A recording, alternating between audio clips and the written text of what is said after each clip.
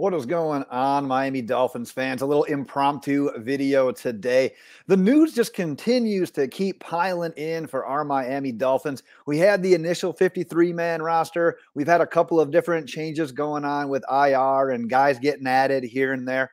And then the news just continues to add on and add in. I've got three main things that I'm going to talk about today.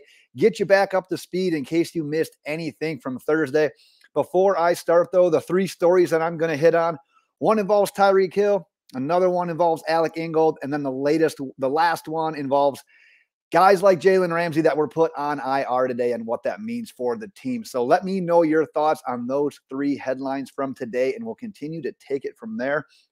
But let's start with the Tyreek Hill news, because as we all know, we had that incident on the marina. What was that? A month or so ago now, a couple of months ago now.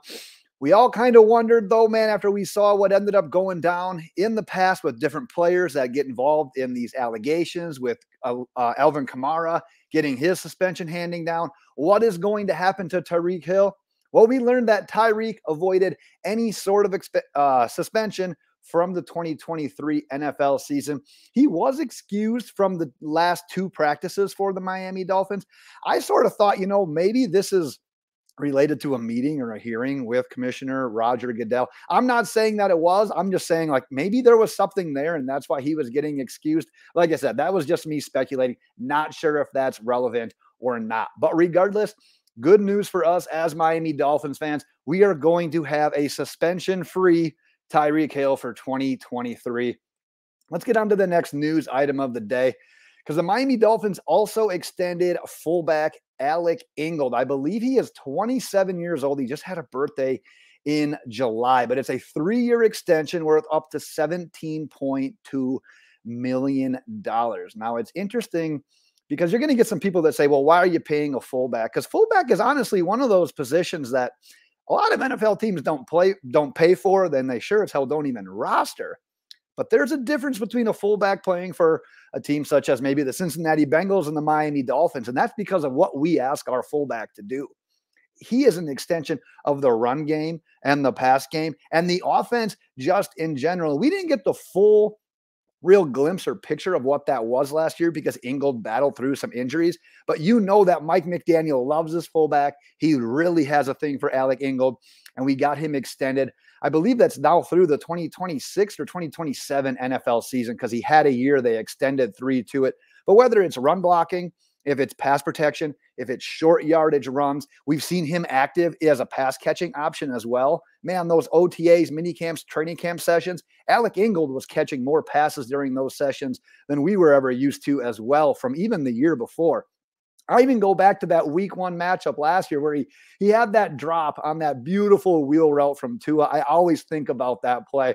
I shouldn't think about the negative plays when I think about Alec Ingold because he does so much positive for this team as well. But he is, I don't want to say he's one of these dynamic players. He's not like a Jalen Waddle, a Tyreek Hill, but his importance is there, and it's for multiple reasons because you can leave this guy on the field, whether you are in a short yardage situation or just a regular 1st and 10, or you're setting up a deep ball. Him being on the field doesn't give anything to the defense as to what you're planning to do, sort of like how it was with Mike Gesicki last year.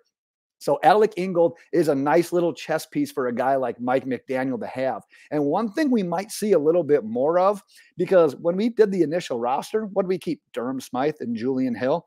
Look for Alec Ingold to maybe not necessarily play like a tight end, like a traditional tight end role, but a little bit more blocking, a little bit more inline stuff where maybe he goes in motion and is an additional blocker there on the line of scrimmage, a la a tight end would do in that situation. So don't underestimate the importance of Alec Ingold. $17.2 million does sound like a lot for a fullback, but just know that when you're extending that now, and with the salary cap going up, we're probably getting a pretty good price on a guy like Alec Ingold when it's all said and done. So I talked about Jalen Ramsey heading to the IR, but he was also joined by 2 other players. Running back Jeff Wilson, offensive lineman Robert Jones. Now, all of these moves were essentially expected. I would say maybe a little bit outside of Jeff Wilson. We knew that he had the injury. We knew that he missed all the preseason games. So this really isn't even all that unexpected for him as well. But what this means because they were all kind of put on that short-term temporary IR, which means that you're going to miss at least 4 games. So these guys aren't eligible for their first 4 games. Their roster spots do open up. We'll get to that here in a second.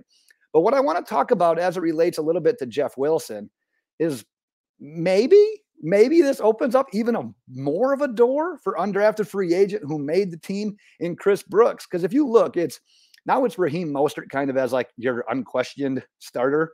We didn't get Dalvin Cook. We didn't get Jonathan Taylor. Jeff Wilson's on IR right now. Devon Achane's hurt. I mean, it's Salvon Ahmed, who also missed practice today as well. Devon Achane, who is in that red no contact jersey. Here it is with Chris Brooks kind of having that opportunity, because I talked about him when we did kind of the reaction to the initial 53 guys. And I said, you know what? Great that he made it. It just wouldn't surprise me if he's kind of one of those like healthy game day scratch guys. That maybe could be what we see from a little bit of him in the rookie year. Maybe the opportunities won't quite be there. That might not be the case now. And plus, the more I watch this guy, the more I really like him. The added elements that he brings. Because if you think, who else is like the hard runner, the short yardage runner, the effort runner? Well, it was Jeff Wilson. And now with Jeff Wilson sidelined, man, you've got a guy right there, an undrafted free agent who could come in and really have some opportunities. So we'll see how that ends up playing out and whether or not he is active on game days moving forward. But I tell you what, there's a guy that has an opportunity, and he's already made a ton of being an undrafted free agent, a guy that was way under the radar when it came to making the roster. And here he is potentially with opportunity in his future as well. Sorry, I got distracted there because I wanted to talk about the faces that were brought in for those openings, because it's familiar faces. Cornerback Justin Bethel, tight end Tyler Kroft, cornerback Perry Nickerson. Those are the guys that were added for the 3 roster spots that were made up by Jalen Ramsey, Jeff Wilson, and Robert Jones. And then just a couple of miscellaneous notes to leave you with. It was Tyreek, Teron Armstead, Liam Eichenberg, Salvon Ahmed, and Elijah Campbell, who were not spotted at Thursday's practice. Devon Achane was in that red no contact jersey. Mike McDaniel did say he is likely to contribute, though, next week. And then the best news, what thumb do I got to use that one? Our boy Jalen Waddle, back at practice today for the first time since getting that injury in the joint practice against the Atlanta Falcons. So we are pointing towards all systems go for week 1 for him as well. But that is what I've got for today. Like I said, a little impromptu action in today's video, but go ahead, drop your thoughts, comments in the comment section. That is what it's there for. We'll be back predicting the season, all the Dolphins stuff, Dolphins Pro Bowl award winners for the NFL, all that good stuff as we get set to prepare ourselves for the LA Chargers. That is what I've got for today, Dolphins fans. And until next time, fins up.